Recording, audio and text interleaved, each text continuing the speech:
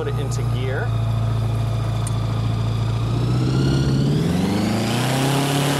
I think anyone who sat in traffic on Harvey has thought, I would like a flying car. And it's not just a dream anymore. After 7 years in the making, Ray Seibring and the Aviation Education Initiative have created the Maverick. Running on regular gasoline with a Subaru engine, integrated flight controls, and an airspeed of 40 miles per hour, it flies just like a car. We've built it with the end goal of creating access and providing access for markets and humanitarian aid purposes, medical missions. The Maverick is currently in Canada on a prototype license, with Seibring behind the wheel conducting test flights. This vehicle, it flies quite simply under a parachute. The parachute is the wing. It's a powered parachute. That's the form of aircraft. It's all self-contained right now, that we keep the wing and everything all right in the roof.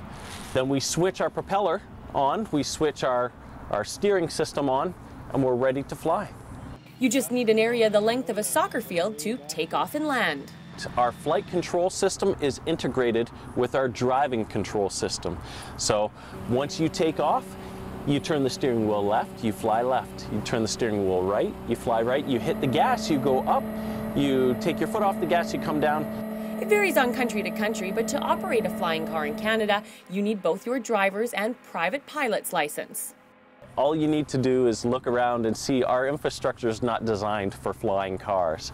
So right now we're limited to public airports, private airstrips, private roads or fields. The Maverick will be making its third ever flight right here in the Okanagan when it travels from Vernon to Kelowna as part of a special for the Discovery Channel. By our flight, we want to be able to tell a story of this is what the technology can do. If a bridge was out, we could still get over. If there was traffic, we could bypass the traffic. We want to have some fun also.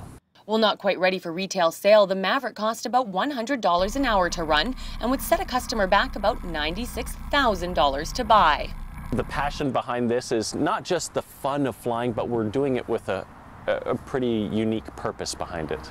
To find out more about the initiative, check out flyaei.com. Jen Zielinski in Kelowna for Castanet News.